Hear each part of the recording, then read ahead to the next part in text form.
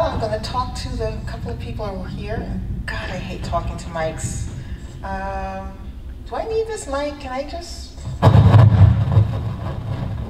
do that? Change my mind. I'm going to talk to the mic because... No, I just don't like it. And we don't seem to have enough people to justify it. So, I can turn it on. Could you do that? Yeah, I can, that's fine.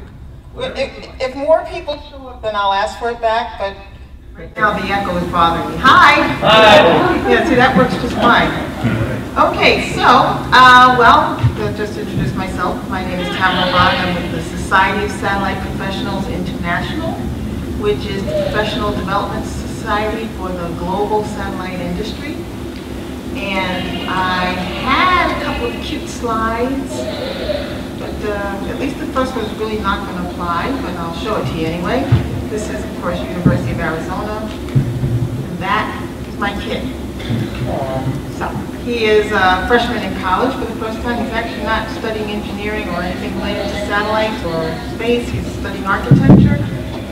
But I just showed that on account of that I'm really exceptionally proud of him because he spends all his days doing schoolwork in his first year of college and not other things that he could be doing. And likewise, I'm very proud of all the SED students here who are here, which is pretty amazing to me. So, well, this slide here was supposed to actually be links, which are entirely invisible. There used to be some visibility to these links, and they're not visible right this minute. But, so we were talking about Sandy. And I wanted to talk a little bit about Sandy just because A, it had a lot of impact on why I'm such a last minute addition to this 3:45 slot, because my schedule was actually kind of thrown off by Sandy. But the other thing, of course, is that I'm here to talk a little bit about the satellite industry and just how impactful it is and how much of a difference it makes. And so, of course, here we have the European Space Agency tracking this massive storm via satellite imagery. And if you could check another one.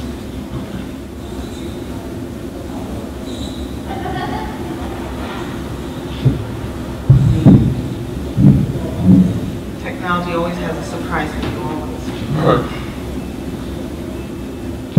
There we are. And this is another story coming out of the satellite industry, and this is a story, I can't read it. Oh, well, this one I think is about studies where they were able to actually track population growth, and specifically there was a mega city that they were able to track and say, well, this is how cities develop, this is how they sprawl all over the place. But they were able to see this just in terms of human activity from space, from satellites. And go one more.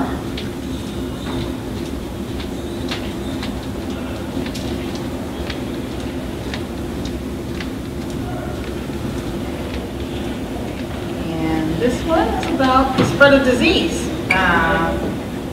And how doctors are able to use satellite imagery to track people, movement, infectious disease spread.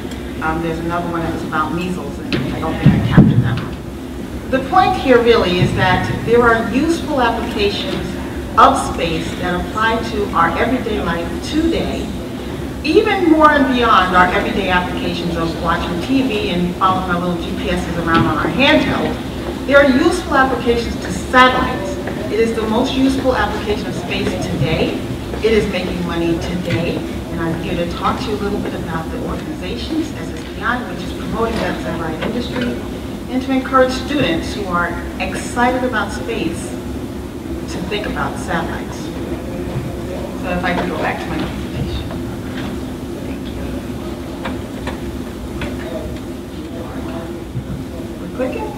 Just a second. Maybe not so much. Can you guys still hear me? Because I've turned off the mic. Yeah. Hi. Yeah, so what is SSPI? We are a nonprofit member benefit society that serves satellite professionals throughout their entire careers, and that includes At the student stage, we promote the development of and access to satellite-related education. We help satellite professionals advance their careers, recognize and celebrate individual achievement in the industry, and of course we are actively excited about engaging in the promotion of the industry and stimulating growth in the industry. So I'm going to pause here. I have a whole bunch of slides, but just listening to all the presentations today just kind of took me in a whole other direction, and I will get back on track. But we were talking earlier today in the luncheon keynote a little bit about how you have to fight to make your vision happen for settlement of space. It's very, very lofty, really kind of far off, but it's doable, it's achievable. But how do we do it? And there's lots of questions about that, there's a lot of answers, there's a lot of ideas. Amongst them will certainly be satellite communications. Certainly, we're not going to send anybody where we can't talk to them. And the most likely way that we're going to talk to them is by satellite. Certainly, we're going to have to think about powering our vehicles to travel through space. Some of the technologies that we're thinking about in satellite state are powering satellites and directing solar energy from the sun via satellite back to Earth, but also to vehicles that are already out in space. So we have an opportunity to think about space exploration in terms of very practical things that are going on right now today in the world, applications and technologies that we have today, that we're able to implement today. We can do it now, and we can make money from it now, and we can build the technology now that allows us to be able to think about building for the future. The last presentation they used, my colleague Alex Sultan used the word commoditization, which is a great word. Really what it means to me is we can make money off of it. So, yeah, the satellite industry right now today is making money. So, who is SSPI? I'm back from prep. We are involved with issuing scholarships and programs to various Sunday students, and I'm happy to say that we will be issuing a scholarship today at the banquet. I'm really excited about that. Last year when I was here, I was announcing that we would be having this relationship. We're building our relationship with SEDS, whereby what we're hoping to do is year over year, through a memorandum of understanding that we've built out with SEDS, that we create a linkage between the students and the commercial sector, so that you have the availability of mentorship, you have the availability of expertise of the commercial industry, to be able to work on projects that are of relevance and may be of interest to you and to the commercial industry. And so through that relationship, we are eagerly looking forward to promoting students' involvement with the satellite industry. We have our own chapters, and so that's another place where we're looking for development. And I'm sorry that I don't have a whole bunch of students here, but I'll say this again at the banquet, that I'm eagerly looking forward to meeting with some of the Northeast chapter students here, because my Northeast chapter of SSPI is a little bit more run right this minute, and I'm really hoping that I can work with some students to kind of keep it in. I can't say that quite, because I won't say it. Yes. So we also host a number of public events, networking events. Biggest event in the industry, our annual gala that happens in March, but also a really amazing event that's getting ready to happen next week, which is our Future Leaders Dinner, which is honoring professionals in the industry under the age of 35, as well as mentors who have been in the industry for a while and who have made it their passion to work with young people coming into the industry.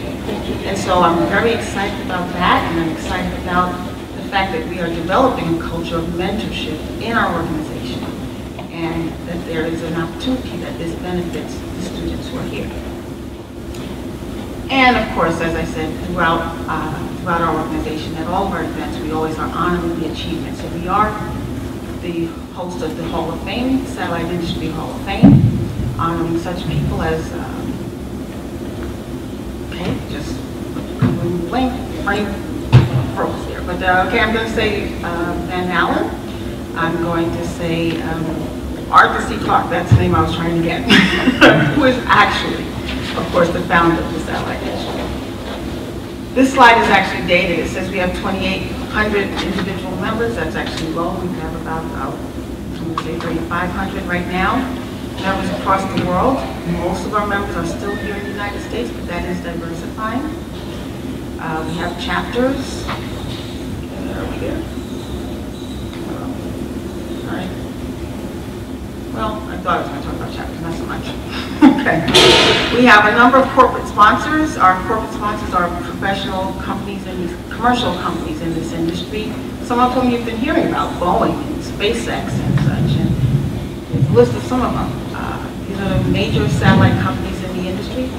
Our association brings together every aspect of the industry. So if we're talking about launching satellites, if we're talking about building them, if we're talking about managing them, if we're talking about talking to them, every aspect of the satellite industry is represented through the Society of Satellite Professionals.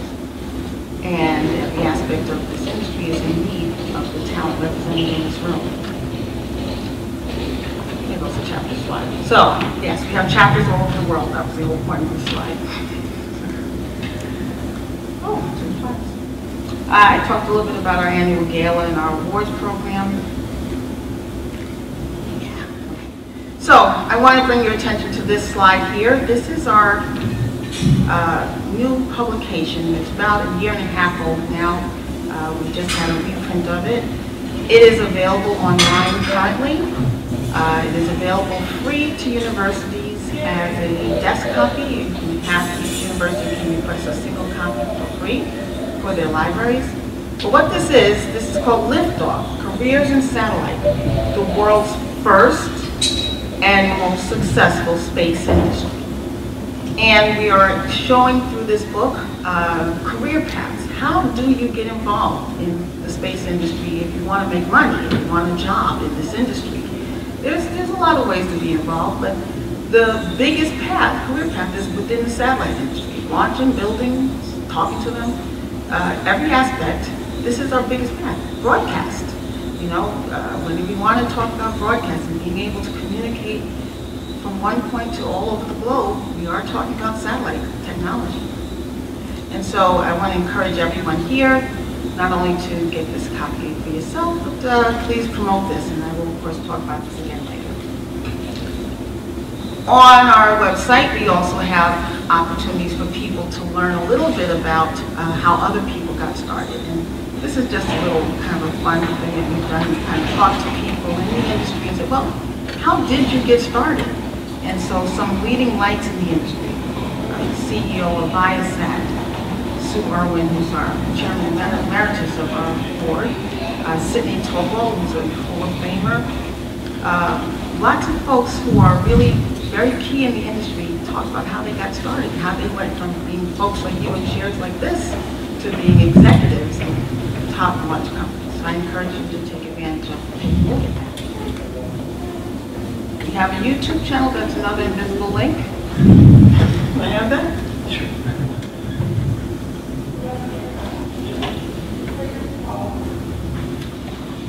Yeah. Okay. Well, anyway, we have a YouTube channel. it's really hard to see, so I apologize. But this gentleman that you see here, Mr. Rich Wolf, who is chairman of senior vice president of satellites, something at ABC Television. He is being honored this Tuesday as the Mentor of the Year. So we're very honored to be able to recognize that and him, the fact that someone at that level of expertise and achievement takes the time to talk to young people who are entering the industry for the first time and helping them in directing their careers. We can go back. That's my whole slide presentation. So I went through that really quickly just because we're here and I just want to kind of open myself up to any kind of conversation that we want to have. I think that's a little more useful. But I really, I am here really to talk a little bit about the fact that, as I said, we have opportunities today create opportunity to build careers in satellites that will lead in the direction of where we want to be ultimately, which is, as you said, well, we want to be settling in space. It was last year at our 25th anniversary of our big event, the gala, Elon Musk offered us this wonderful idea. I said, yes, I'm so glad you said it, because as we heard in the previous panel, they don't like to say this because it's politically incorrect to say we want to go to Mars. But, you know, we said, well, what are the future technologies of the satellite industry? And he said, the future of the satellite industry is on Mars, because if we have a settlement there, we need to be able to communicate with it. And so we expect that we will have to build out that technology today that will service that settlement colony that we hope to have in the near future. And he was talking 25 years out into the future. So it's not far in our lifetime, that is, you're in your career lifetime. So with that, I am open to questions. I'm not a technology person, but I am a person who supports this industry and champions it, so please feel free.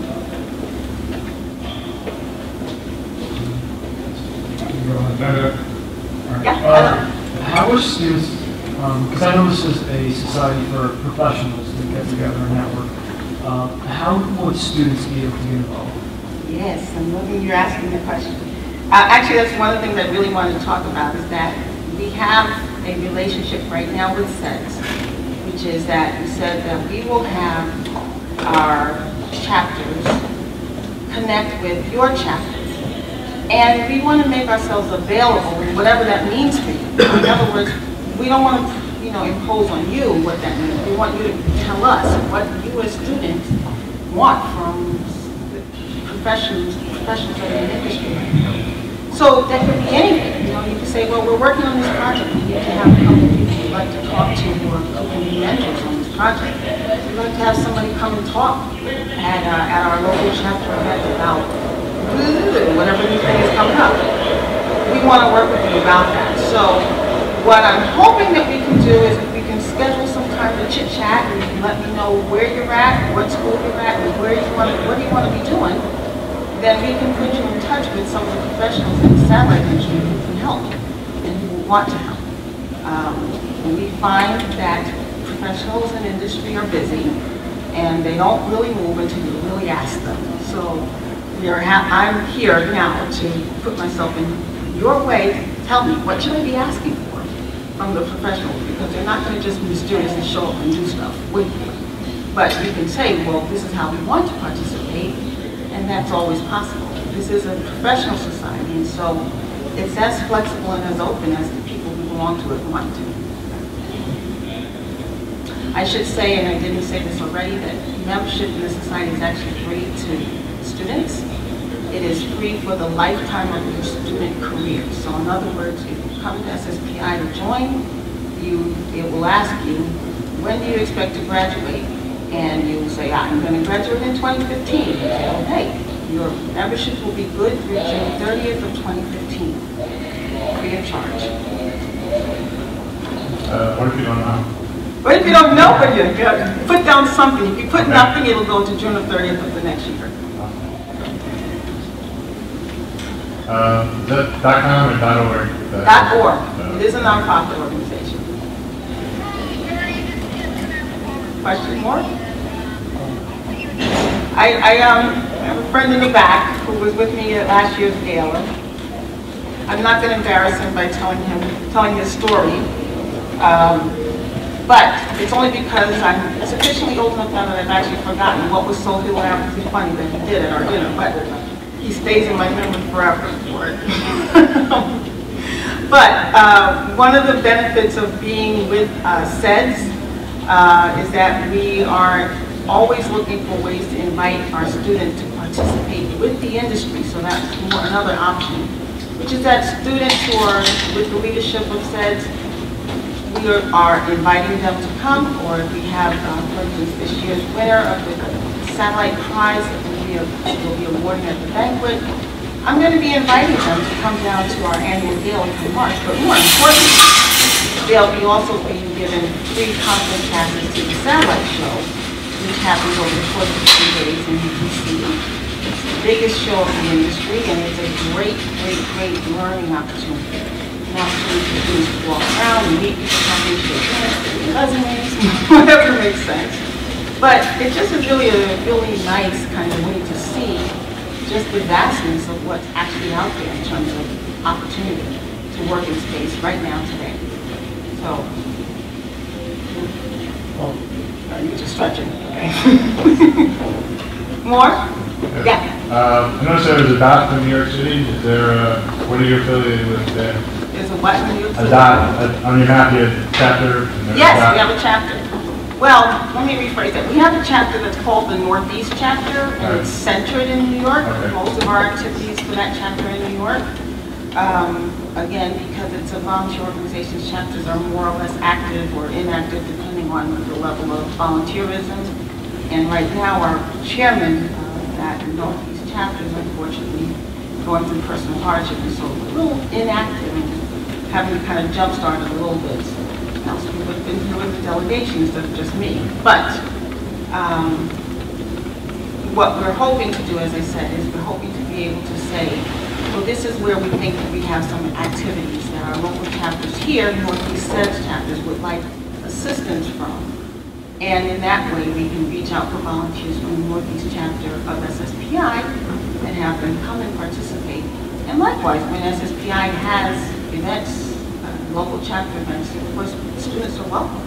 It's a great learning experience. Sometimes they do such things as take tours of facilities and listen to lectures about what's, upcoming and different and challenging facing the industry. So very much like this, but on a local level. So it's a great opportunity to kind of meet people, network, start building your network of connections as you start thinking about your career. And it's open to everyone. So there's no affiliation with the local school? No. Yeah, okay. No. It's just kind of a map between SEDS chapters and SSPI chapters.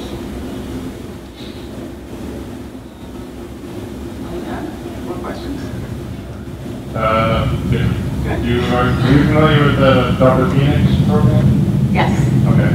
Vaguely familiar. I myself am not a professional, Right. technology professional, so. Do you have any thoughts about it? Or? No.